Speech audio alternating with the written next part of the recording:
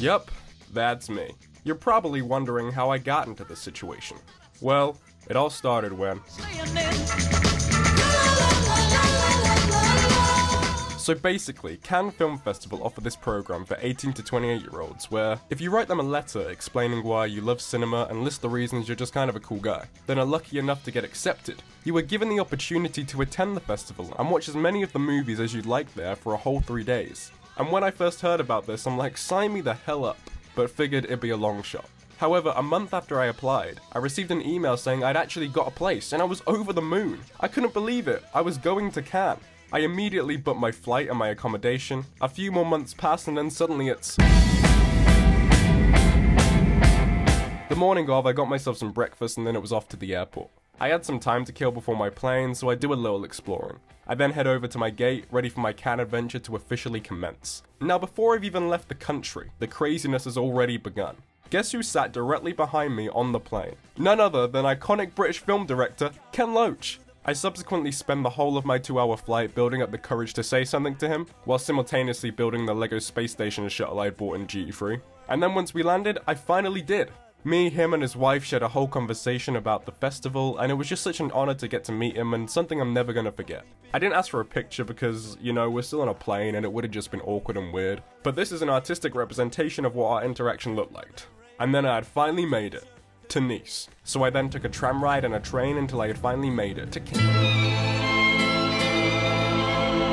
First things first, I had to quickly drop off my stuff at my accommodation. A stressful half-an-hour walk with my phone on less than 10% and no idea where I'm going or what I'm doing. Before another stressful half-an-hour walk back to the festival area in order to pick up my accreditation badge. Just in the nick of time before 6 and my phone's still on basically no battery. I then spent the rest of my first evening in Cannes just roaming around the place and it was awesome. The whole city is so beautiful and the section populated by the festival is almost overwhelming with its spectacle. And the amount of onlookers and hot people dressed up in the fanciest things you've ever seen.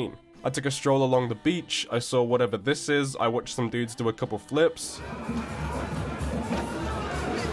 So sick. I then went to the official festival shop, got myself a pin badge and a postcard before getting a poke bowl for dinner. At around 10, I decided to already start my half-an-hour walk back as I'd had a long day and knew I needed some sleep for tomorrow because I gotta be up at...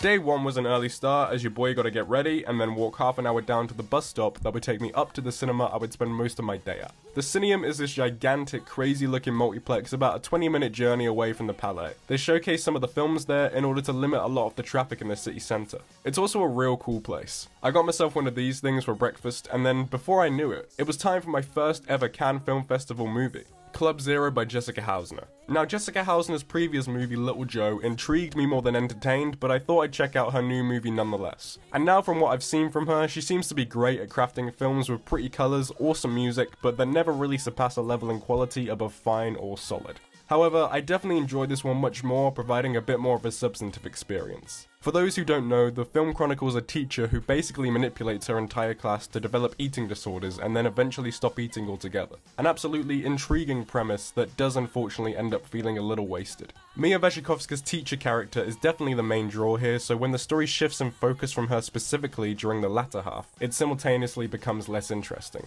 The whole film needed much more of her manipulation and close examining blind faith, but instead, while engaging, is just far too repetitive, with many of the other actors nowhere near as strong as they needed to be. However, the film has still kind of stuck with me, being genuinely unsettling and unnerving, and definitely far from an easy watch for some. But still, love the music, and I think I'll be checking out whatever Hausner does next, because, I don't know, there's just something there that keeps pulling me back. Just when I thought I was out, they pulled me back in. Even if it is just kind of a lesser imitation of filmmakers I enjoy more, but oh well. 2 o'clock. Next up was a big one.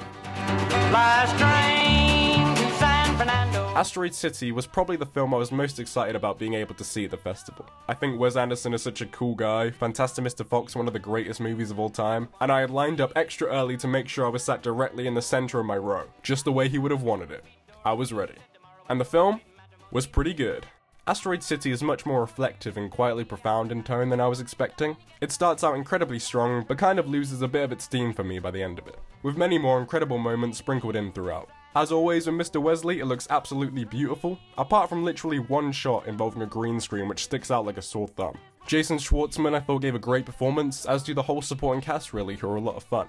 I love it when new actors come in and perfectly fit into the worlds Wes creates. That was Henry Winkler and Benicio del Toro for me in The French Dispatch, and now Maya Hawke and Rupert Friend here. And like, even when Tilda Swinton is on screen for less than 10 minutes, she still steals the show with just how incredible she is. Amazing production design, great little instances of stop motion, and like, it's Wes Anderson doing sci-fi, it's gonna be a little quirky. It's got all the inner workings of something I should absolutely adore, but felt it was just missing something that I can't quite put my finger on. But definitely check it out still, and I'm definitely going to be seeing this one again to hopefully like it even more. Because while it may not be a top tier Wes, it has had me thinking about it much more afterwards than some of his best. And anyway, a minor Wes still contains so much more soul, charm and style than most of the things out there. Plus Adrian Brody hot.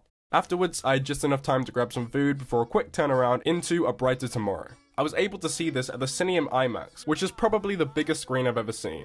It was awesome. But unfortunately, that might have actually been my favourite part of the movie, lol. I was admittedly not at all familiar with the work of Nanni Moretti prior to this, which might explain why I didn't really connect with it all that much. That and also some things possibly getting a little lost in translation, as the rest of the audience seemed to be loving it and were howling throughout. Whereas I, at a couple points in time, found myself accidentally chuckling at moments I later understood were attempting to be poignant. That being said though, it is still kind of funny, with the daughter's boyfriend reveal being an all-timer. But my biggest problem with the film is that it doesn't really seem to know what it wants to be about. Is it about communism? Is it about the current state of cinema? Relationship troubles? It all just felt a little bit muddled.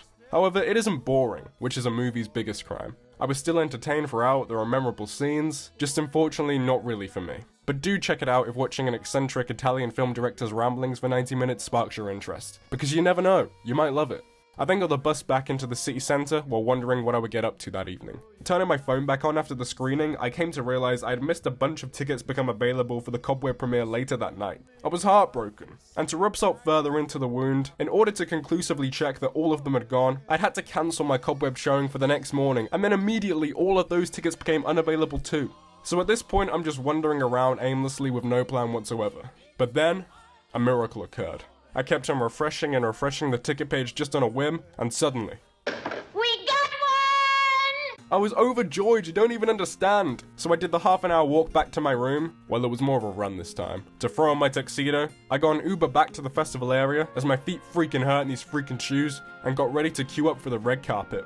That's right, my ticket for the premiere meant not only could I walk on the red carpet, but also up the famous Palais de Festival stairs. I got my picture taken, I was waving at the crowds, it was awesome.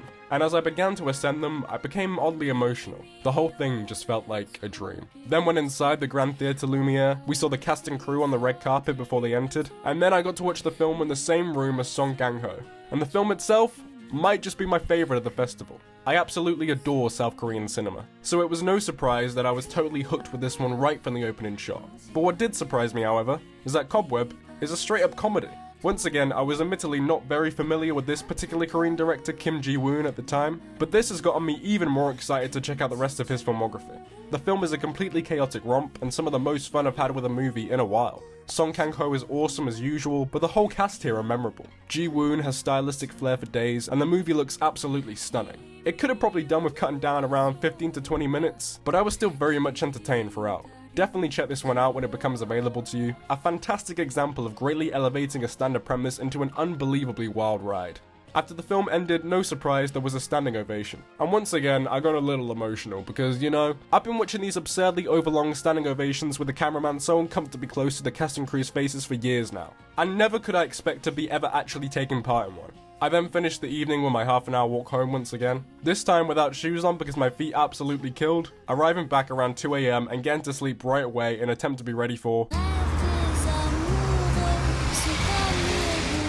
Running on 5 hours sleep and no breakfast, I had the ideal movie lined up first thing. A slow French period drama romance about the culinary arts. But totally unexpected to me, I kinda loved it. The Pot-au-Feu is an absolutely gorgeous looking movie. The lighting and the colour palette are just so rich, it's incredibly easy to become totally absorbed in it and obsessed. Especially during the sequences where they're preparing food. But as well as this, it's also all incredibly romantic, thanks to both Juliette Binoche and Benoît Majimel's captivating performances with beautiful chemistry.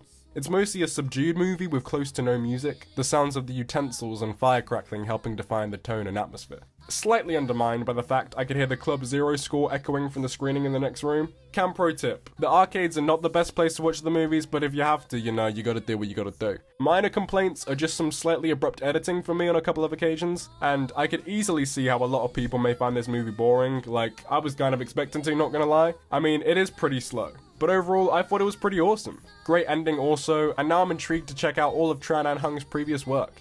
Afterwards, I raced out quickly to finally grab myself some food, stopping at this real nice bagel place that I'd recommend, and then had another bit of a gap until my next movie. So went back to the official can shop to pick myself up a tote bag and also nab a couple pics, before heading over to this fancy theatre, the Croisette, for another one of my most anticipated movies, Michel Gondry's The Book of Solutions. Now, with Eternal Sunshine of the Spotless Mind being one of my absolute all-time favourite movies, my expectations may have been a little too high, as Gondry's other films have never really seemed to hit those same heights. The Book of Solutions another solid example of this. However, solid being the key word there, as I still did like it. The film is very amusing, very playful, with Pierre Niney's central performance my absolute favourite thing about it. He is truly pitch perfect in his portrayal of a director I'm sure somewhat representative of Gondry himself. We can see Gondry's signature whimsical style of filmmaking in scattered instances here, but I just kept craving more of that, especially once we move into the third act and the film becomes a little more conventional and formulaic in terms of the main character's arc, if he even really has one. But I don't regret watching it, just nothing really that stand out apart from Niney's excellent performance and a great final shot.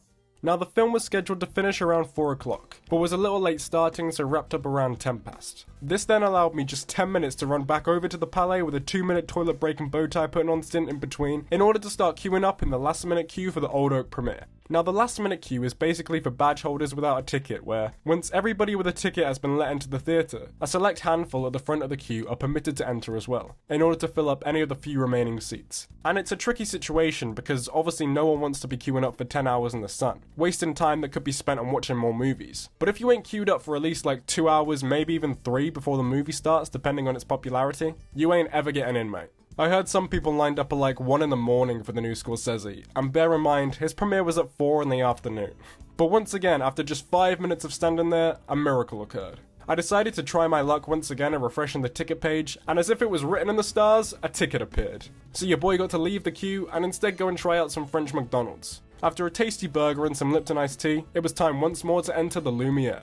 This time to watch my best mate's new movie in the same room as him. Even if I was on the complete opposite side and literally another floor. But happy to report that Old Oak is real good. My favourite thing about Ken Loach's movies is just how they feel so real. He excels at capturing genuine struggle and authentic human emotion, tackling topics with sincerity and with purpose. The Old Oak consists of well-drawn characters, impeccable acting all round, and I don't have much to say other than it's just another certified Ken Loach classic. It's not particularly groundbreaking, and this specific film may be a little too simplistic and predictable for me, but I'd be damned to say if it isn't still deeply beautiful and moving. So check it out, because if reports are correct, it may be his last movie.